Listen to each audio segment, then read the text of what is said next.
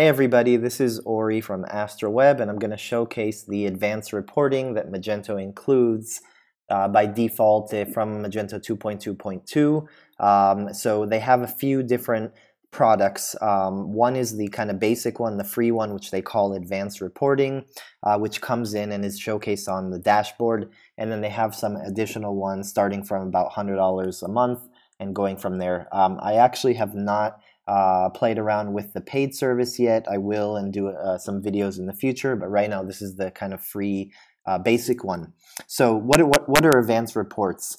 Advanced reports are basically Magento about 2 years ago, 2016, purchased RJ Metrics, and they kind of incorporated it into their own system, into Magento, and of course with commerce, with enterprise, kind of including that with more services.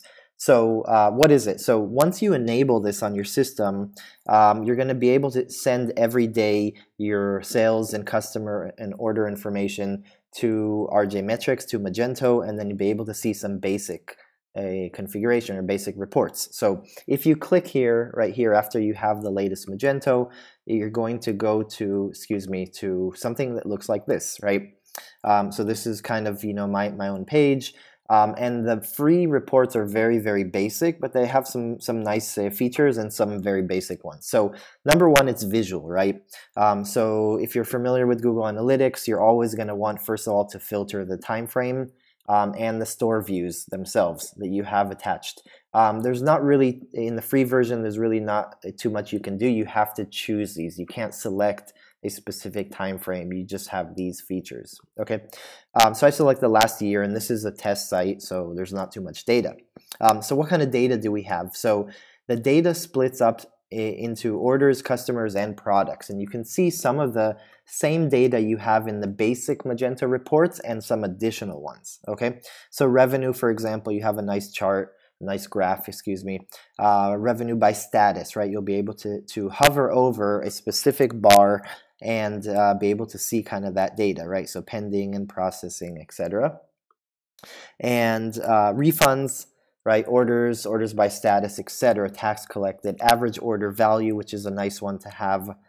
This is kind of an add-on, shipment collected, and then by region and shipping fees, right? And coupons used. So this is kind of taking and making a dashboard on top of the existing Magento reports, plus adding, something like the average order value.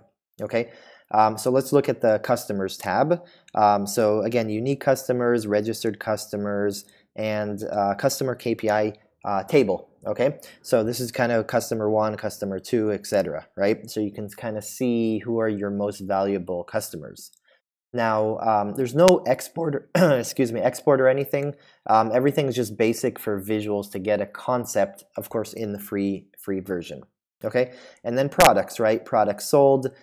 Wish list is not plugged in to my test site right now, so there's no real data here. Best-selling products by revenue and by quantity. So that's pretty much it. I mean, it's really basic. It gives a nice visual. Other than that, the free version, that's what you get pretty much. So in the future, I'm going to make a video for paid services. We'll plug in some of our production accounts and get real data and kind of show you that. So just one last thing about how do you configure it, right? So you're going to go to Stores and Configuration right here, and going to go to the General tab and Advanced Reporting. So if you have a new site or you haven't configured it, you're going to go to Advanced Reporting, enable it, specify what time you want to send the data to RJ Matrix, or of course if you don't want to, you can disable, and then also select the industry that you're in for them gathering data, providing potentially future better data, and maybe kind of sharing anonymous data between all industries. So that's basically it. You save it, you refresh cache, you wait a little bit till the next time it's supposed to sync. That's it. So hope you enjoyed this video. I'll create some more about the kind of pro accounts, the extra accounts, and let me know if you have any questions. Appreciate it.